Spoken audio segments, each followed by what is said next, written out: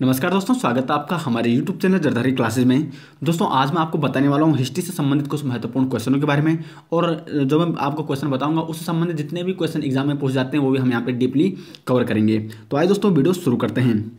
तो दोस्तों वीडियो शुरू करने से पहले एक और बात बता दूं, वीडियो के लास्ट में आपको एक क्वेश्चन पूछ जाएगा जिसका जवाब आपको कमेंट बॉक्स में देना है। तो आइए दोस्तों पहला क्वेश्चन शुरू करते हैं यहाँ पे।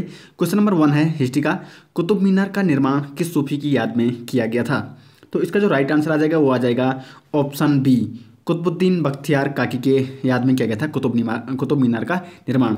दोस्तों आप यहाँ पे काउंट करते जाइए, टोटल 20 क्वेश्चन है, वो 20 में से आपको कितने आ रहे हैं ये हमें कमेंट बॉक्स में जरूर बताएगा। अब देखो इस संबंध क्या क्वेश्चन बन सकते हैं कुतुब मीनार से संबंधित कि कुतुब मीनार का नींव किसने रखी? तो ये कित रखी थी? कुतुबुद्दीन ऐबक ने। कुतुब मीनार का पूरा निर्माण किसने किया था? तो ये क्या था? इल्तुतमिश ने। और गुलाम वंश की स्थापना किसने की? तो ये की थी कुतुबुद्दीन ऐबक ने। अब कुतुबुद्दीन ऐबक किसका गुलाम था? ये था गौरी का। ठीक है, गौरी की मृत्यु हुई थी, वो हुई थी 1206 में, और 1206 ईस्वी में हुई थी गुलाम वंश की स्थापना। ठीक है, तो ये आपको याद रखना है। नेक्स्ट क्वेश्चन और बढ़ते हैं। क्वेश्चन नंबर 2, किताब उल रहला का लेखक इब्न बतूता कहाँ का निवासी था? तो क्वेश्चन नंबर 2 का जो राइट आंसर है वो है option B is right, Morocco का निवासी था किताब उल रहला का लेखक इब्न बतूता। अब इस संबंध क्वेश्चन क्या बन सकता है एग्जाम में कि इब्न बतूता भारत कब आया था? इब्न बतूता कहाँ का था? मोरक्को का था, और ये भारत कब आया था? 1313 ईस्वी में। ठीक है, इसमें भारत पर किसका शासन था? तो ये था मोहम्मद बिन तुगलक का। और मोहम्मद बिन तुगलक ने इब्न बतूता को अपना राजदूत बनाकर कहाँ भेजता? तो वो भेजता चीन में। ठीक है, 1333 ईस्वी में ये भारत आया था, और 1343 ईस्वी में मोहम्मद बिन तुगलक ने इब्न बतूता को अपना राजदूत बनाकर चीन भेजा था। ठीक है, तो इतनी चीज़ आपको याद करनी है। ठीक है दोस्तों, जब आप वीडियो पूरा देख लोगे तो उसके बाद आपको क्या करना है कि नीचे डिस्क्रिप्शन में अपनी वेबसाइट का लिंक दे रखा है, उस पर आपने क्लिक करना और हमारी वेबसाइट में जाना है। और जितने भी ये मैं क्वेश्चन बता रहा हूँ वो सारे मैंने अपनी वेबसाइट में डाल रखे हैं, तो एक बार आप 1 या 2 बार आप प्रैक्टिस जरूर कीजिएगा। ठीक है, जब मैं यहाँ पे आपको समझाऊंगा तो पहले समझ लीजिए, फिर आपको प्रैक्टिस करनी है, और 2-3 बार अगर आप प्रैक्टिस करते हो तो आपको वो कंप्लीट याद हो जाएगा। नेक्स्ट क्वेश्चन पर बढ़ते हैं। अकबरनामा के रचनाकार कौन थे? तो इसका जो राइट आंसर है वो है अबुल फजल क्या थे? अकबरनामा के रचनाकार थे। ठीक है, अकबरनामा में हमें क्या मिलता है? अकबर की राजनीति का विवरण मिलता है, अकबर की लाइफ के बारे में वहाँ पे पता चलता है। ठीक है, तो उसका लेखक कौन है? अबुल फजल, जो कि अकबर के 9 रत्नों में से एक था अबुल फजल। ठीक है, अब अकबर से संबंधित क्या क्वेश्चन बन सकते हैं? अकबर का जन्म कब हुआ था? ये हुआ था 1542 ईस्वी में। इसके पिता थे हुमायूं, माता का नाम था हमीदा बानो बेगम। और अकबर का राज्याभिषेक हुआ था 1556 ईस्वी में, जब ये मात्र 15 साल का था, क्योंकि इसके पिता यानी हुमायूं की मृत्यु हो गई थी सीढ़ियों से गिरने के कारण। और 1556 में इसका राज्याभिषेक हुआ, जब ये क्या था? एक बच्चा ही था ये 15 साल का। ठीक है, और उस समय इसका संरक्षक कौन था? बैरम खां, जो कि 1556 से 1560 तक इसका संरक्षण किया जिसने। ठीक है, और अकबर का शासन कब तक रहा? 1556 से 1605 तक। और 1605 में तब राजगद्दी पर कौन बैठा? वो बैठा था जहांगीर, यानी जिसका बचपन का नाम सलीम था, वो था अकबर का पुत्र। ठीक है, तो 1605 से जहांगीर 1627 तक बैठा। नेक्स्ट क्वेश्चन पर बढ़ते हैं। क्वेश्चन नंबर 4, मयूर सिंहासन का निर्माण किसने कराया था? तो जो मयूर सिंहासन का निर्माण कराया था वो कराया था शाहजहां ने। ठीक है, शाहजहां ने। और क्या क्या कराया था? आपका ताजमहल शाहजहां ने ही बनवाया था। ठीक है, तो मयूर सिंहासन भी शाहजहां ने बनाया। ठीक है, मयूर सिंहासन का निर्माण शाहजहां ने किया। ठीक है, मयूर सिंहासन का बैठने वाला अंतिम जो शासक था वो था मोहम्मद शाह रंगीला। और मयूर सिंहासन को कौन सा शासक लूट के ले गया था? तो ये ले गया था ईरान का सम्राट नादिर शाह 1739 में, जब मोहम्मद शाह रंगीला का शासन था दिल्ली में। ठीक है, तो नादिर शाह ने मोहम्मद शाह रंगीला को हराकर 1739 में क्या लूट के ले गया था? वो मयूर सिंहासन। नेक्स्ट क्वेश्चन है क्वेश्चन नंबर 5, भारत में सर्वप्रथम होम रूल लीग की स्थापना किसने की? तो जो 5 का जो राइट आंसर है वो है ऑप्शन बी, बाल गंगाधर तिलक ने होम रूल लीग की स्थापना की थी भारत में। ठीक है, अब होम रूल लीग का उद्देश्य क्या था? वो था स्वशासन अथवा स्वराज। होम मतलब होम का मतलब हमारा ये क्या है? हमारा घर है। ठीक है, तो हमारा घर में क्या चलता है? स्वशासन चलता है, स्वराज चलता है, अपना राज चलता है। तो यही था उसका उद्देश्य, होम रूल का, स्वशासन और स्वराज। इसकी स्थापना की थी बाल गंगाधर तिलक ने। ठीक है, बाल गंगाधर तिलक ने एक और नारा दिया था, स्वराज मेरा जन्मसिद्ध अधिकार है। तो ये भी आपको याद रखना है। नेक्स्ट क्वेश्चन है क्वेश्चन नंबर 6, मुस्लिम लीग की स्थापना कब की गई थी? तो क्वेश्चन नंबर 6 का जो राइट आंसर है 1906 में की गई थी मुस्लिम लीग की स्थापना। अब मुस्लिम लीग से संबंधित क्या क्वेश्चन बन सकते हैं? तो मुस्लिम लीग के स्थापना का श्रेय किसे जाता है? तो ये जाता है सलीमुल्लाह को। मुस्लिम लीग का प्रथम अध्यक्ष कौन था? तो ये था आगा खान, जो कि मुस्लिम लीग का प्रथम अध्यक्ष था। मुस्लिम लीग ने अलग देश पाकिस्तान बनाने की मांग रखी थी, तो ये रखी थी 1940 में। ठीक है, तो इसी कारण क्या बना? जब इन्होंने मांग रखी तब पाकिस्तान एक पृथक राज्य बना। नेक्स्ट क्वेश्चन है क्वेश्चन नंबर 7, महावीर को निर्वाण की प्राप्ति कहाँ हुई? ठीक है, निर्वाण का मतलब होता है मृत्यु। ठीक है, तो महावीर को निर्वाण की प्राप्ति कहाँ हुई थी, कौन से स्थल पे हुई थी? जो सातों का जो राइट आंसर है वो है ऑप्शन ए, पावापुरी में हुई थी महावीर को निर्वाण की प्राप्ति, यानी महावीर की मृत्यु पावापुरी में हुई थी। ठीक है, अब देखो महावीर के बारे में जान लेते हैं। ठीक है, तो महावीर कौन था? महावीर क्या था? जैन धर्म का 24वां तीर्थकर।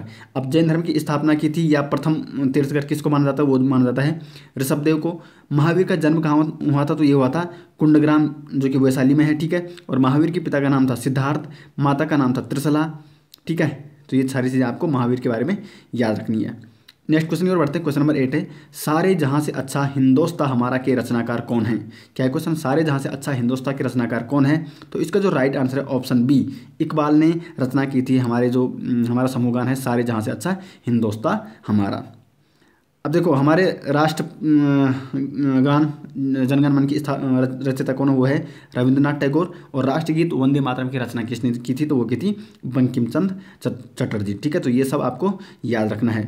नेक्स्ट क्वेश्चन है क्वेश्चन नंबर 9, कौन सा सुमेलित नहीं है? ठीक है, तो इनमें से आपको ये देखना है कि सुमेलित कौन नहीं है। ठीक है, तो ये है कृति यानी रचना और ये है लेखक। ठीक है, तो हुमायूंनामा की रचना किसने की थी? हुमायूं ने की थी इसी अकॉर्डिंग। ठीक है, तुझे के बाबरी बाबर, तुझे के जहांगीर या शाहजहानामा मोहम्मद साले। ठीक है, तो इनमें से सुमेलित कौन नहीं है? तो इसका जो राइट आंसर है वो है ऑप्शन ए, क्योंकि जो हुमायूंनामा जिसमें हुमायूं का विवरण मिलता है वो हुमायूं ने उसकी रचना नहीं की थी, इसलिए ये क्या है? सुमेलित नहीं है। इसका ए ऑप्शन राइट आ जाएगा। ठीक है, अब देखो हुमायूंनामा की रचना किसने की थी? तो ये की थी गुलबदन बेगम ने।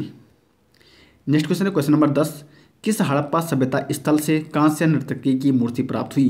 तो 10वां का जो राइट आंसर है वो है आपका ऑप्शन ए, मोहनजोदड़ो, जो कि हड़प्पा सभ्यता का एक स्थल है। यहाँ से क्या हुई थी? कांस्य नर्तकी की मूर्ति प्राप्त हुई थी। ठीक है, अब देखो मोहनजोदड़ो किस नदी के किनारे स्थित है? तो ये है सिंधु नदी के किनारे, और इसकी खोज का श्रेय किसे जाता है? वो जाता है रखलदास बनर्जी को। 1922 में इन्होंने मोहनजोदड़ो की खोज की थी। ठीक है, और दयाराम साहनी ने 1921 में हड़प्पा सभ्यता की खोज की थी। तो ये भी आपको याद रखना है। नेक्स्ट क्वेश्चन पर बढ़ते हैं। क्वेश्चन नंबर 11 है, निम्न में कौन सा युग्म सुमेलित नहीं है? ठीक है, तो इसमें भी आपको सुमेलन करना है, सुमेलित कौन सा नहीं है? तो ये है नेतृत्व, और मतलब ये जो स्थापना की गई और ये है स्थापना वर्ष एंड संगठन। ठीक है, तो इनकी स्थापना कब की थी? उनके सन उनके आगे दिए गए हैं, तो इनमें से कौन सा गलत है? ठीक है, तो आर्य समाज 1875 में, रामकृष्ण मिशन 1892 में, प्रार्थना समाज 1867 और थियोसोफिकल सोसाइटी 1875। तो इसका जो राइट आंसर है वो है आपका रामकृष्ण मिशन, जिसकी स्थापना 1892 में नहीं हुई थी। ये बोलो कब हुई थी?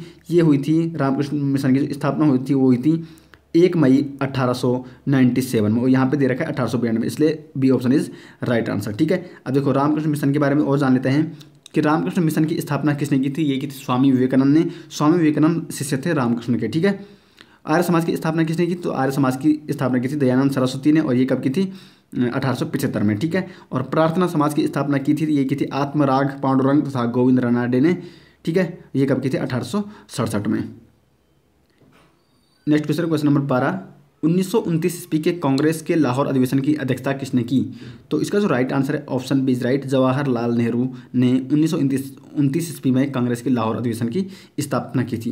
अब देखो कांग्रेस का जो स्थापना हुई थी वो हुई थी 1885 में, और ये किसने की थी? ए.ओ. ह्यूम नामक व्यक्ति ने। ठीक है, यहाँ पे देखो कांग्रेस की स्थापना हुई थी 1885 में, कांग्रेस की स्थापना ए.ओ. ह्यूम ने की थी, और कांग्रेस की स्थापना कहाँ पे हुई थी?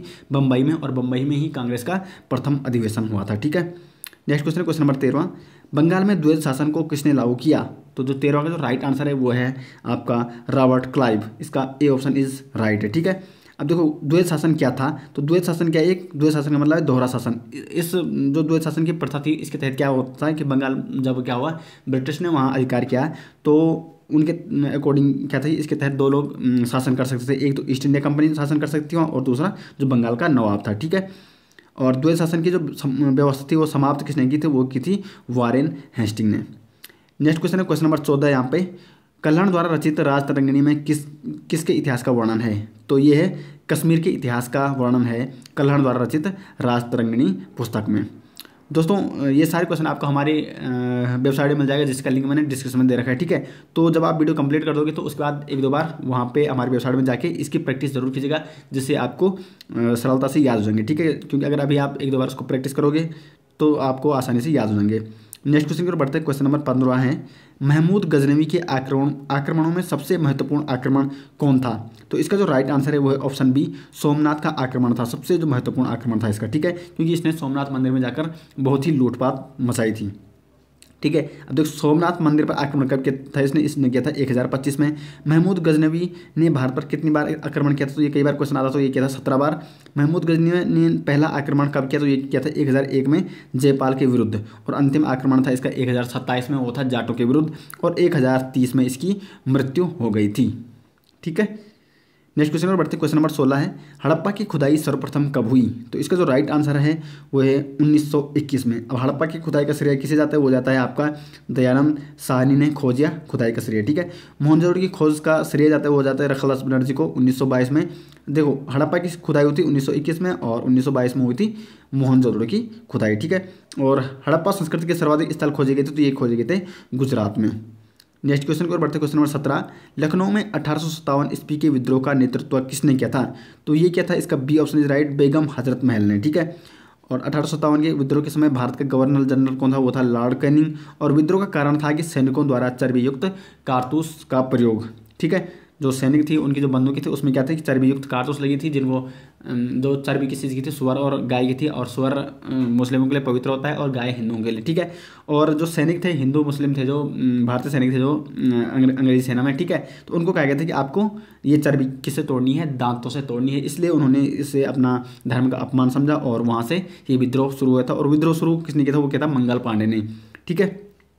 नेक्स्ट क्वेश्चन है, क्वेश्चन नंबर 18, अहमदिया आंदोलन के प्रवर्तक थे, तो 18 का जो राइट आंसर है ऑप्शन बी मिर्जा गुलाम अहमद। ठीक है। मिर्जा गुलाम अहमद जो कि क्या थे, अहमदिया आंदोलन के प्रवर्तक थे। ठीक है। अब इसका उद्देश्य था ये मुसलमानों से संबंधित था। ठीक है। जो अहमदिया आंदोलन ये मुसलमानों से संबंधित है, इनको इनके धर्म से संबंधित। ठीक है। धर्म के प्रति एक आस्था। Next question, question number 19वां, Mahatma Gandhi ने भारत में सत्याग्रह का सर्वप्रथम प्रयोग कहाँ किया गया था, तो 19वां का जो राइट आंसर है वो है ऑप्शन ए चंपारण में। चंपारण सत्याग्रह आंदोलन आपने सुना होगा। ठीक है। तो सर्वप्रथम सत्याग्रह का प्रयोग कहाँ किया था, चंपारण में। ठीक है। और चंपारण में किसको बुलाया, किसने बुलाया गांधी को, तो वो बुलाया था किसके निमंत्रण पर गए थे, राजकुमार शुक्ला के निमंत्रण पर। और अब है दोस्तों लास्ट क्वेश्चन, जिसका जवाब आपको कमेंट बॉक्स में देना है। तो क्वेश्चन है, अमृतसर के जलियांवाला बाग में आयोजित सभा पर निम्न में से किसने गोलियां चलवाई थी, तो इसका राइट आंसर क्या होगा, Lord Chelmsford, Lord reading, colonel virally या जनरल डायर। तो इसका जो राइट आंसर है वो आपको कमेंट बॉक्स में बताना है। और अगर आपने वीडियो पूरी देख ली तो अब आप इस वीडियो के डिस्क्रिप्शन में लिंक दे रखा है अपनी वेबसाइट का, तो उस पर आप क्लिक करके हमारी वेबसाइट में जा सकते हो। और वहाँ मैंने सारे क्वेश्चन इसी प्रकार बता रखे हैं। ठीक है। तो इनको आपने वहाँ पर प्रैक्टिस करना है 2-3 बार। ठीक है। तो दोस्तों आशा करते हैं आपको वीडियो पसंद आई। वीडियो को लाइक और शेयर जरूर कीजिएगा। और चैनल में पहली बार आए तो चैनल को सब्सक्राइब जरूर कीजिएगा। मिलते हैं नेक्स्ट वीडियो के साथ, तब तक के लिए धन्यवाद।